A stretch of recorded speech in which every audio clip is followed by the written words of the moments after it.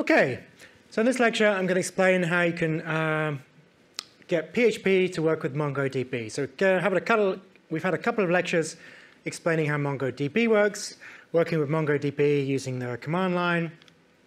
And I did that because how you work on MongoDB on the command line is almost identical to how you work with MongoDB using PHP, with the exception that you've got to use these sort of PHP sort of data structure, sort of object type things instead of using JSON. But apart from that, it's extremely similar. So I'm going to give you a little bit of an introduction, and I'm going to explain some of the basic functionality that you're likely to need for your e-commerce website, such as adding documents, searching for documents, updating documents, and deleting documents. And all of the code that I'm going to demonstrate to you today in this lecture is available on the course website.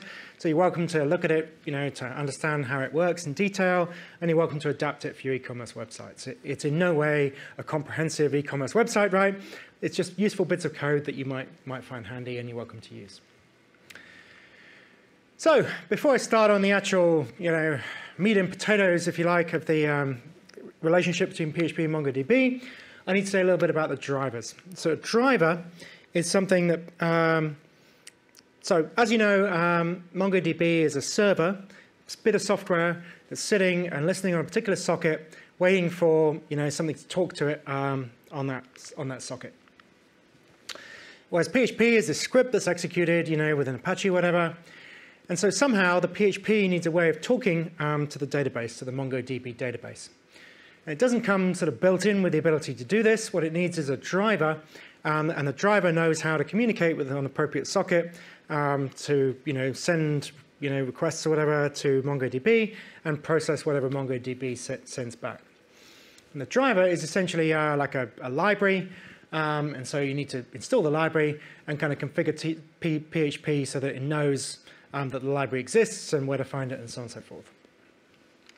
So the driver is adding functionality to PHP that enables it to use specific methods to communicate with MongoDB. It's so expanding the repertoire of methods that are available to PHP. Now, the tricky thing with PHP and MongoDB is that there's two versions of this driver. There's an old version of the driver and a new version of the driver, and there's advantages and disadvantages to both of these. So we got the legacy driver, did well for many years, I'm sure, and it works fine. It's a cracking little driver, but it's eventually going to go out of date. Now, in the real world, that's not such a big deal. I bet you that a large number of people who've used PHP and MongoDB in industry will are continuing to use the legacy driver because change is always expensive, takes time, and you really need a strong motivation to do it. So I bet the legacy driver's out there working perfectly fine on many, many websites in the world. So the legacy driver works perfectly well, but eventually, in the longer term, it won't, there'll be a richer set of features released, and these richer set of features will be released with the newer driver. So the more recent driver, PHP MongoDB.dll, these are the Windows version of the drivers, is the way to go if you're doing a greenfield project, starting off doing PHP MongoDB from scratch. But the limitation of this driver is that it doesn't do much. It's just a sort of very bare bones kind of wrapper for MongoDB functionality. To actually do stuff with this driver, people usually add the PHP library for MongoDB called PHP lib. So the legacy driver sort of did everything. You had all the methods you needed to interact with MongoDB, just the same as you interact on the command line. The more recent driver, you've got to have the driver, and then you've also, to make it really sensible, you've got to have PHP lib as well. Now, the problem with PHP lib is that it's not just something you just dump into your web www folder. You actually have to install it using this package management system called Composer. So you have to install Composer, and then you have to use Composer to add PHP lib to your PHP distribution, and it all gets rather complicated. It gets particularly complicated in this module because I've got to support the lab machines, with all that sort of rebooting and wiping business. And I've also got to support Windows, help people install this stuff on Windows laptops, and help people install it on Mac laptops. And to be frank, I don't really like Composer that much. I find it a bit of a nightmare. So all in all, using Composer and PHP lib seems more hassle than it's worth. I also think that it's more important to teach the basic principles not the exact methods. So yeah, sure, maybe PHP lib has some slightly different methods from the legacy driver, but in 2 months after you've finished your project, you're going to forget what those methods were anyway. You're going to have to look them up. So if you end up working in industry with the more recent driver and PHP lib, I'm sure it won't take you very long to find the, to figure out the new methods that are available here, as opposed to the legacy driver. So what I've decided to do on this course, which I think I explain here, yeah, so the PHP lib, it's going to do roughly the same thing as the legacy driver. It's just going to be longer term support and so on and so forth. And since the legacy driver is more straightforward to install and use, I'm going to use the legacy driver on this course. So as I said, it's more about principles.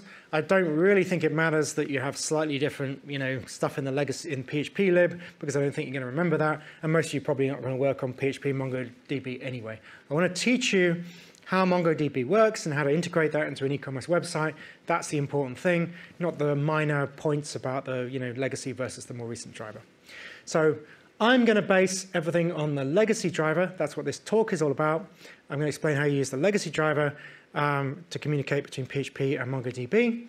But you're more than welcome to use the newer driver and library. If you've got a laptop and you want to use Composer to install PHP lib and you use the legacy driver, the new driver, sorry, absolutely fine. You'll lose no marks for that at all. There'll be some minor differences, but I'm sure you can work them out. I'm going to stick to the legacy driver because it's easy to release that legacy driver, to include that legacy driver within the portable version of XAMPP, which is what I've done. So what I've done is I've set up the portable version of XAMPP and PHP and Apache to work with the legacy driver. So if you're just using the portable version, don't have to do anything at all, right? You can ignore all this stuff because the distribution I've given you includes this, and PHP is configured to use this, and it'll just work straight out of the box. If you're installing on your laptop, you're going to have to download and install the legacy driver, and there'll be a bit of fiddling around because you need to find the right, there's probably a 32-bit and a 64-bit version. There'll be a little bit of fiddling around to get it working on a laptop, but I've done the work in terms of the portable version, and that should just work fine. So that's the picture. You'll find it easier using the legacy one, but you're welcome to use the new one. So now I'm going to explain how you actually get it all working. So within your PHP script, you have some preliminary steps that you're going to have to do with every single script that uses MongoDB. And so you're going to have to connect to the MongoDB. So you get a sort of reference to a Mongo client, create a new Mongo client, and that's basically connects to the database. If we have to add the authentication steps, if we had an authenticated database. And then you can select a database. I mean, you don't necessarily have to select a collection because you can just use a database and then customers, for example, in order to evoke a method on customers. But you can select a database and you can select a collection. So these are the sort of setting up stages that you'll see at the beginning of all of the scripts that I'll give you because we need to obviously connect to the database in order to use the database. Now, at the bottom of all of your scripts, you should always disconnect from the database or you're going to run out of connections. So MongoDB will support maybe 100 connections.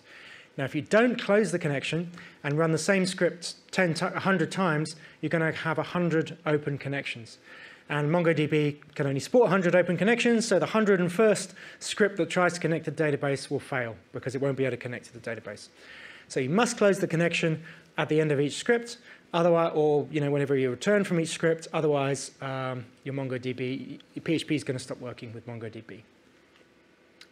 Right, so now that's the basics. Now I'm going to talk through some examples of how you can use PHP with MongoDB. So adding a document. So as you probably remember from the command line stuff, if we want to insert a document on the command line, we create a sort of JSON file with a set of key value pairs like name, David, address, and the address, and so on and so forth.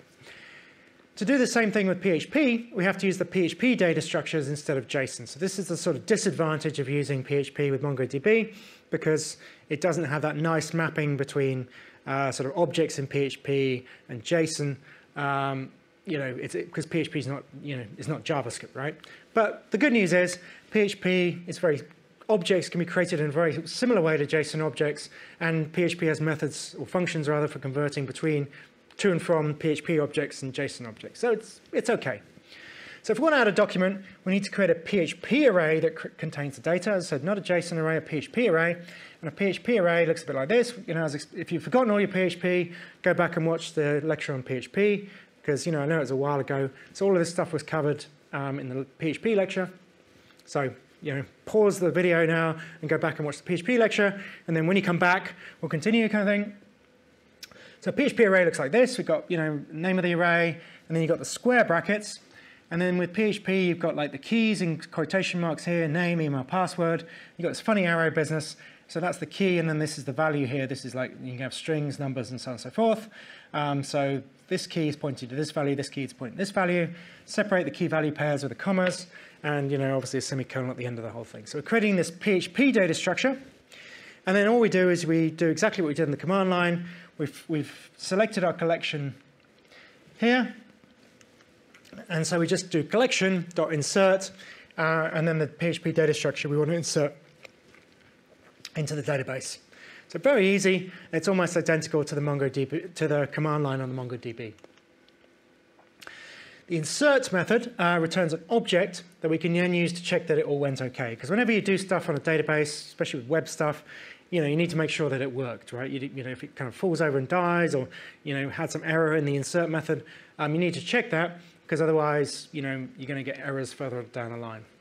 So this insert method returns an object, this return value here, and then we can access properties of this operation, of the result of this operation, such as OK. It's got a key called OK, and if OK is set to 1, then the operation was successful, and then so we can echo that result back to the user.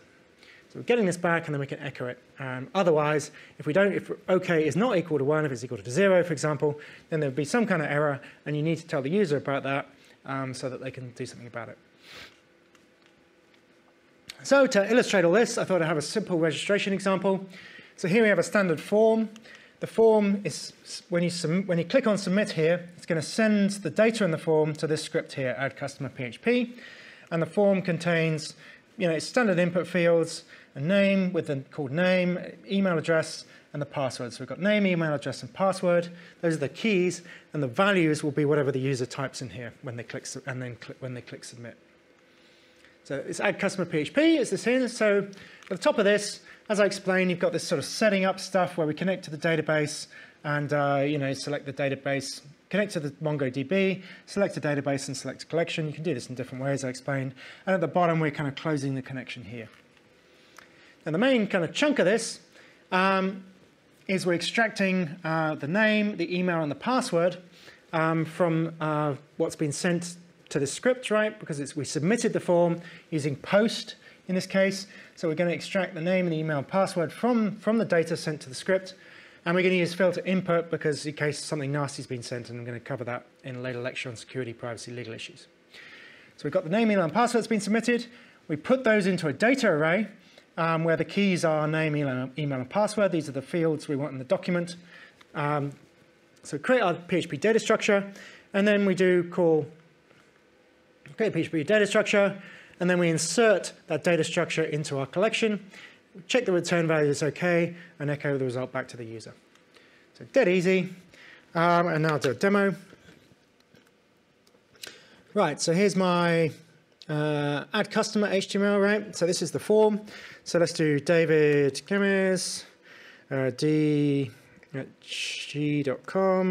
12, whatever. I'm going to so click submit, it says OK. So now if we go to the command line, so now initially I had no customers, but if I do db customers find, then we've got David Gamez. Now we're going to add a few more customers because we're going to need them later for later examples. So we'll add several. Aaron Smith, s.com, 12, and and Jones, Jones, j.com, 12, and I know Anne Williams, w.com, 2, I don't know, maybe David Owen or something. do.com, 12, doesn't really matter what the passwords are. Okay, so we've added a few bits of data to the database. So if you look here, we do customers that find pretty, and then we've got David Owen, Anne Williams, Anne Jones, Anne Smith, and David Gamez. So these are all the data has just been added, inserted in exactly using the script in exactly the way I just described.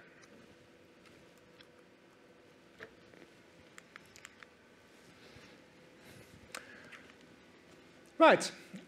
So that's all using a standard form method, which you probably find the easiest way of working with PHP and MongoDB. You just click on submit in the form, the data gets sent to PHP, you extract the data from the post, and that's done. But we might want to use Ajax, right? If we want a more elegant, clean solution, we might want to use Ajax to send JSON data to the server, and then the server could add this data to the database. To make this work, we send the string, we convert that JSON string to a PHP array using one of the built-in PHP functions, and then we add the PHP array to the database in the same way as before. So in this case, I'm not actually going to bother with the sort of front end here, but suppose this script has received test customer data in which we have like this is the JSON string here, right, with the name, email, and password. This could be sent using Ajax. Then what we do is we use the PHP method JSON decode. JSON decode will convert a JSON string into a PHP array. So we'll convert that into this customer data array here. And then we do exactly the same thing. Now we've got the PHP data structure. We can then insert that into MongoDB in exactly the same way we inserted, the PHP data structure before. And then we do the same kinds of checks. So it's just as easy to use JSON, except in this, obviously, we have to send the string in JSON format. Right, so that's adding customers to the database. Next thing I'm going to cover is searching for documents from the database. So if we want to do searching, as you probably remember, to do a search, we have to use the find method with MongoDB. And with the find method on the command line, uses a JSON array. And with PHP, we just have the same thing. We use the find method, except in this case, we're using a PHP array instead of a JSON object, right? Or a JSON description of the search criteria. So we need to convert the search criteria into PHP array, and then we use the find method to search the database, which returns a cursor. A cursor is a pointer to a data structure, and this data, it could be a pointer to one object from the database, or it could be a pointer to multiple objects that we've extracted, or multiple documents, multiple data structures that have come from the database. So we might have to work through several things when we're processing the result. Or we might just get a single result and just process that single result. So here's a little example. So here we have a find customer demo. So here we have a form. This is submitting the form to the find customer PHP script. In this case, what we're doing is using get method because we just want to get the customer's information. We're not sending any data to the server that's going to modify the server. Remember all that RESTful stuff I think I mentioned in an earlier lecture. So we type in the customer's name, click submit, and it will look for the customer that matches that name. That's the idea of this. And here's the script. So we're pulling out the name from the get data structure in PHP. Now, just as we had a JSON search criteria when we were doing it on the command line, here we have a PHP data structure that represents our search criteria. In this case, we're looking for a document that contains documents that contain name, the name key set to the value of name that we sent to the script. And all we do is run exactly the same search thing that we do on the command line, where we do find, passing in the data structure, specifying the search criteria. This will give us a cursor as a result, and then we can wrap these results in HTML. And you're going to see that a lot, and you can probably use that a lot in your e-commerce websites. We've got some data from the database, and now we want to wrap it in HTML so we can display it to the user. So here we're echoing results, and then here's the for each loop, right? So cursor is this cursor here, and remember the for each loop will work through a data structure, and for each iteration of the loop, it'll copy the next piece of data into what we specify here, the variable we specify here. So suppose we've got 3 customers. The first time we run this for each loop, it'll copy the first customer into customer, and now we can access the email and name of that customer and output them to the user. The second iteration of the for each loop, it'll copy the second customer into customer, and then we can output their name and email address again. And then the third iteration of the loop, it'll copy the third customer into cust, and then we can access that there. So it enables us to work through the data structure and wrap it in HTML so we can display it to the user. So yeah, that's the name, the search criteria. We're applying find to pull the search criteria. We're using our find criteria to search for customers that match that criteria, and then we're working through the cursor to output the results. Yeah. Okay, so let's have a look. So here's customer name. So firstly, I'll try David, right? Just to show you the difference between, because we're looking for an exact match. So David produces nothing, right? But if I produce, I think I had David, did I have David Gamez? David Owen, right? I remember doing that.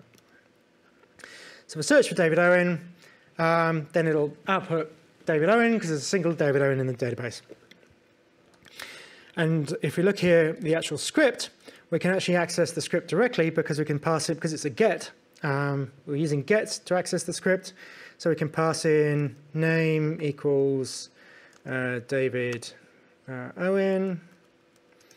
And there we go, it's doing the URL encoding for me. There's David Owen. And what was it, Anne Williams, was it? Anne Williams, right? So we can actually use the query string here at the end to pass the data in directly rather than using the HTML on the form. If we wanted to test the script, this would be a nice, easy way to test it without having to mess around with a web interface.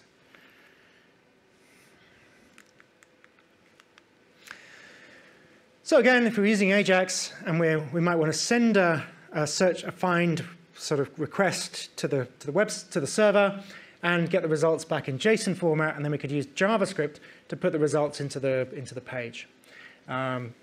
This is the simple string. So if we want to send JSON formatted string back to the client, we can use some simple string manipulation to build that JSON string from the PHP array of results. So this is exactly the same thing. We're getting doing a search for the customers, but in this case we're using a bit of string manipulation to build a JSON string that we're returning. So so here we're echoing the start of an array because it's in JSON arrays with the square brackets. Then we've got the for each loop. And for each of these, as I explained last time, at each time we work through each iteration of the for each loop, we're copying the next customer into this customer variable. And all I'm doing here is echoing a JSON. I'm using the PHP function JSON encode to convert this PHP data structure into a JSON formatted data structure. So I'm outputting the JSON formatted JSON version of the customer data structure. And what I'm doing here is I'm echoing a comma after each of the customers, unless it's the last customer, because you don't want an array, a comma at the end of an array in JSON, after the last item in an array in JSON, because that introduces an error. There's supposed to be no comma after the last element. So that's what this counter stuff's doing. It's just making sure there's a comma after all of the customers except the last one. And then in the end, we echo this final closing square brackets. So let's just show you that version. There's my find customer JSON. So currently, it's not finding any customers. No, wait a minute. Do I need... That's no customers, right? Now if I do... name equals David Owen, for example. So there we go, right? So it's worked through the customer data structure. In fact, it's only found one matching record, which is fine. And it's encoded the PHP data structure in JSON format. So we've got like the ID, the name, the email address, and the password. So if JavaScript running in the client could access this script, find a customer, get it back in JSON format, and then insert the data by simply converting it into a JavaScript object and then wrapping in HTML and putting it inside the page.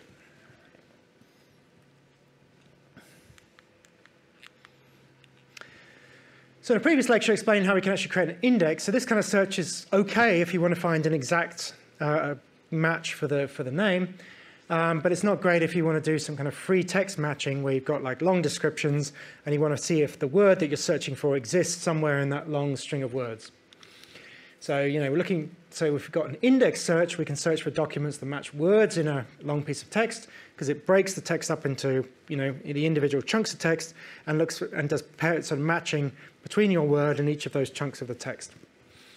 Again, this kind of search is easy to implement in PHP. It works in exactly the same way as it does in the command line.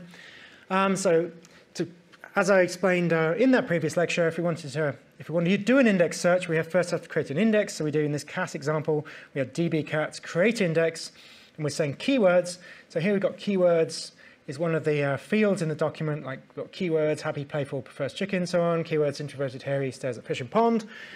So we've got this keywords field, and then we're saying that's what we want to index, these keywords here, and we want to create a text index. So we do dbcats create index, keywords text, and then when we want to do the search, we specify we want to do a text search, and then the search criteria are looking for the fish keyword in this case.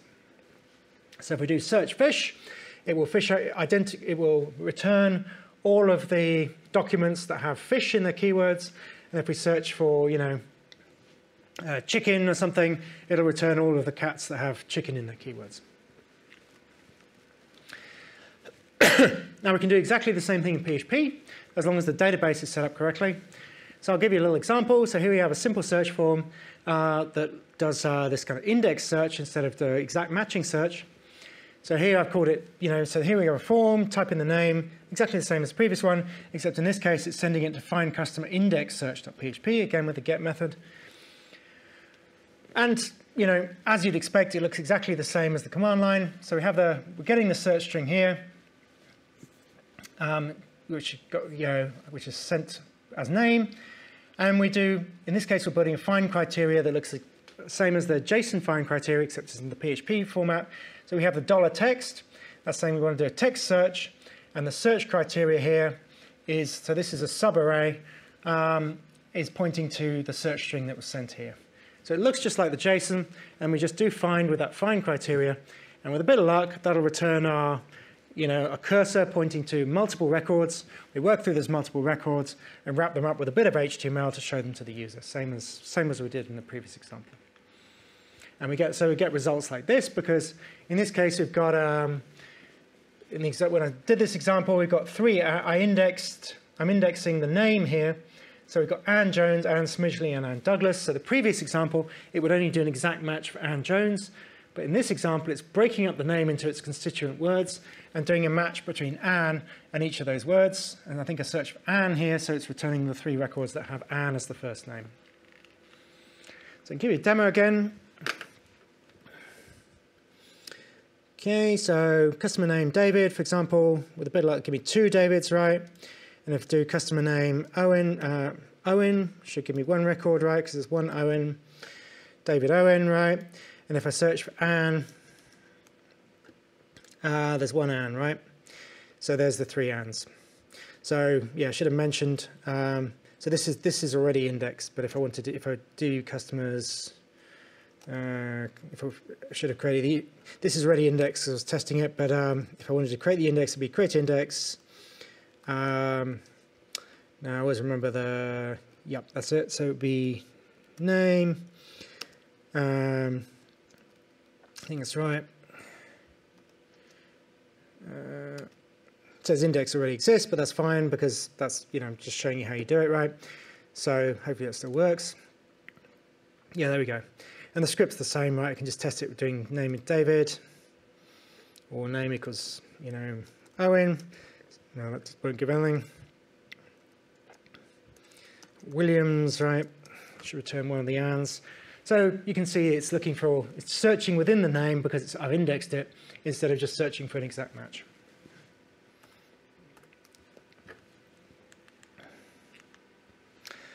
So we can find our documents. What we might also want to do is to update those documents. So the customer changes their details, or we've got an order maybe, or there's lots of applications for updating documents in e-commerce websites, particularly with the CMS actually. So the example I'm going to give you here is particularly handy if you want to. There's marks for editing products and stuff like that, and you're going to need to be able to update documents to make that work. So update works the same as the console. We have our search criteria. And with the update method, we then specify which fields we want to change in the documents that match the search criteria. And so the search criteria in the specification new data are PHP arrays, as you expect. So first we've got the find criteria, which is locating the documents that we want to update. Then we've got the update criteria. This is how we want to change the documents that match the search criteria. And all we do is call update, with the find criteria and the update criteria. And I think that this will update just one of the first document that it finds that matches these criteria. So to look for it, because it's update, we need to set multi to true, I think, to update all of the documents that match the criteria. And then we run a check that, it's all worked okay. So pretty straightforward, I think. Now, this update just changes the value of a single key associated with a single key. Saving documents will just completely overwrite the document in the database. And use the ID to specify which document we want to completely overwrite. Again, we use the save method. New data is a PHP array. The crucial thing here is we need to use a MongoDB class to hold the ID. So you can't, with IDs, you can't just treat them as simple data structures. You have to use this kind of, use the MongoDB class, which I'll show you. Otherwise, it just won't work. So here's a little save example. So we're just, again, the usual, typing some text, clicking submit. Oh yeah, so this is a little bit complicated, this example actually. So let's just go through this slowly. So how this works, to give you the big picture, is we search for some documents. We search for documents first using what I just explained, standard index search. So I'll go through it quickly, then I'll go back and come to it later.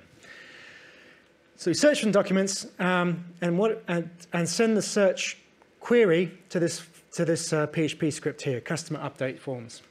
What customer update forms does is it generates, instead of returning just a list of results, it generates a form for each of the results that match the search criteria. So here, and the forms contain the data from the database. So here we have a form for Anne Jones's data, and for Anne Smidgley's data, and a form for Anne Douglas's data. We search for Anne in this case. Now, then you can submit these, then you can make a change to one of these forms and submit it. And the ID is hidden in this form so that then the script can extract the ID from the form and use that to update the record of Anne Smidgley in this case. So that's the quick picture. And when you submit that form, you get to the to this bit, and then that saves that overwrites the data using save. So I'll go through this now slowly. So the first stage is the search, and the search is just sending the search criteria to customer update forms. The key difference here is that customer update forms is searching for the documents in a standard way using standard search criteria, but it's outputting the results in a different way. It's outputting each of the customers as a form. So that's the standard searching for the match. So it's outputting things as a form. So I'll just show you. So I'll show you that. I think I can show you a clearer version of that form. If I look on the notepad, yeah, here we go. So the form, each of these forms, when you submit the form, it sends it to this script called savecustomer.php with a post. And it's got these input fields, right? And each of these input fields contains the data, the customer's data, right? So we've got one that's got the name, which contains the customer name here. One that contains the customer's email. It's here, so it's a bit squashed. I'm trying to make it big enough to see. And the really tricky thing here, or the potentially novel thing here, is we've got input type equals hidden. So an input field that's hidden is part of the form, it's submitted with the form, but the user can't see it. And what's been put in this hidden input field is the ID of the customer. Okay, here's the customer ID going into the input field. So when the user clicks submit, the script that receives this data also has the ID field, and it can use that ID then to overwrite the customer's data.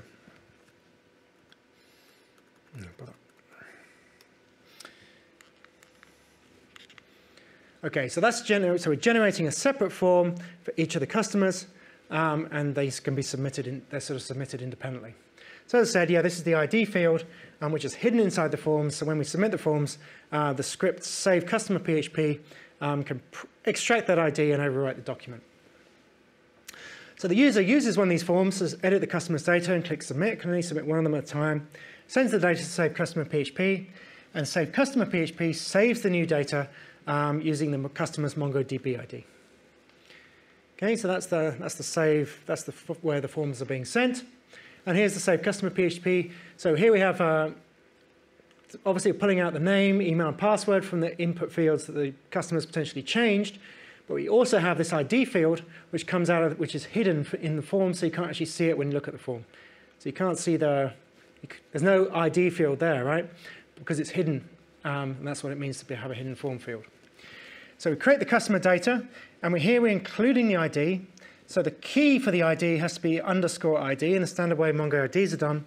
But the value, I can't just put the ID field here. I have to do a new Mongo ID and use the ID as the argument for the constructor for the Mongo ID. So you can't just point it to ID. You must use new Mongo ID if you're manipulating IDs, Mongo IDs, or it just won't work. So here's our data structure, and then we can do the standard thing, we just call save. And as long as the data structure is correct, as long as we use MongoID, we'll be able to overwrite the customer's data in the database. So I'll give you a little demo.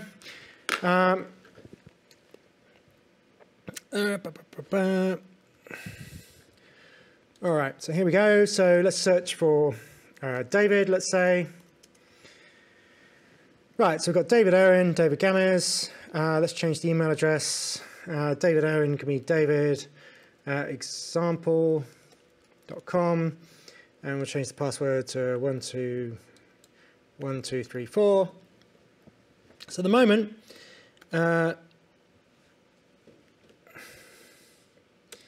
David Owen is DO with a password 12. Submit that, and it says OK, so presuming it's worked. We can just check that. And then, so now we've got David Owen, and now it's David at example.com 1234. So all the other records are changed. We've just overwritten the record for David Owen. So as I said, this is particularly handy for your content management system, because then you can edit the product's details. You can just output all the products as these forms, and then you can edit the details of the products and then resubmit them. So if you're changing the stock count in your content management system, that's a good way to do it. So the next thing I want to cover is deleting a document. You often want to do that. Your customer, wants all their records deleted from their database or whatever, or you're getting rid of a product you no longer sell. And again, as with all these examples, we're just using a search criteria to pick out the document that we want to delete. And for example, this search criteria could also be a document ID, but we could also delete according to a different search criteria. It doesn't really matter. So in this example, I'm going to delete using customer ID. So here we have an input field where we type a customer ID. And this is being sent to the script delete customer PHP. You're going to post it. And it works exactly the same way. We pull out the customer ID from the post field. We specify a search criteria that I call remove criteria. Again, just a PHP array. Except again, we have to use new Mongo ID because we're dealing with Mongo IDs. Can't treat that as a string. Have to do new Mongo ID. And underscore ID is pointing to that. So this is a correct search criteria for an ID. So but now we call remove. It'll remove the first matching record and there'll only be one anyway because it's an ID. So we call customers remove, and again we can check that it all works. So again, give you a final demo of this. So let's find a customer we want to remove. Let's remove Anne Williams. So let's pull out the ID there, and press return to copy it, I think it is. Now let's go to our deletes. So if we paste in Anne Williams, that's her ID, click submit. With a bit of luck, okay, one document deleted. So now let's go back to this and see if Anne Williams is there. Yeah, you can see Anne Williams has been deleted successfully. So it's been a lot of code. Not expecting you to remember every last keystroke, right? So I've put all this code in example code, PHP MongoDB, which is available on the course website. So as usual, you're welcome to adapt and reuse bits of this code however you need to make your e-commerce websites work. There's nothing radically original about any of it. I'm just explaining the basic functionality of PHP working with MongoDB. Okay, and so this lecture has explained how you can use PHP with MongoDB, and the next lecture is going to go talk about session management.